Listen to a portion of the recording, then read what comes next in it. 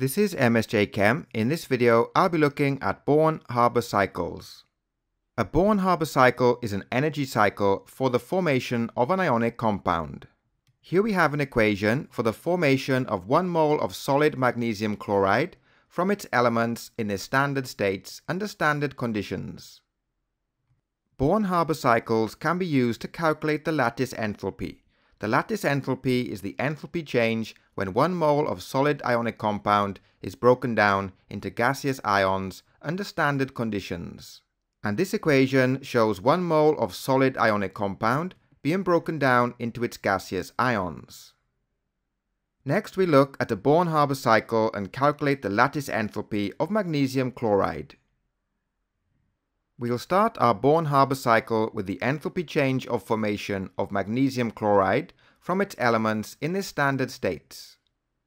The next step is the standard enthalpy change of atomization, which is the enthalpy change when 1 mole of gaseous atoms is formed from an element in its standard state. In this step, the 1 mole of solid magnesium becomes 1 mole of gaseous magnesium atoms. Next, we have the first and second ionization energy of magnesium. This is because magnesium forms 2+ ions, so we need to include the first ionization energy and the second ionization energy. So in this step, we go from 1 mole of gaseous magnesium atoms to 1 mole of gaseous magnesium 2+ ions. Next is the bond dissociation enthalpy, which is the enthalpy change when 1 mole of bonds is broken in the gaseous state. So in this step, we have 1 mole of bonds in the gaseous state being broken to form 2 moles of gaseous chlorine atoms. The next step is the first electron affinity. This is the enthalpy change when 1 mole of electrons is added to 1 mole of gaseous atoms. Because we have 2 moles of gaseous atoms, the value for this enthalpy change is multiplied by 2. So we now have all the necessary values to calculate the lattice enthalpy of magnesium chloride. The standard enthalpy change of formation of a solid ionic compound can be calculated using this equation.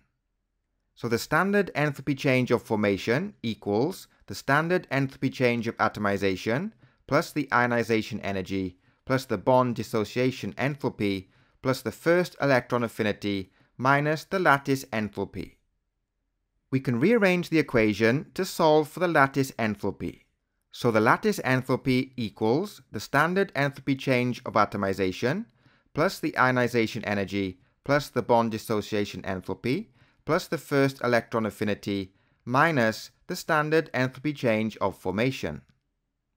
So next, we'll input the values into the equation, being careful to account for the negative signs for the first electron affinity and the standard enthalpy change of formation. So this gives us the lattice enthalpy of magnesium chloride, which is positive 2523 kilojoules per mole. So that's all from this video. For more practice, check the link to the worksheet in the video description.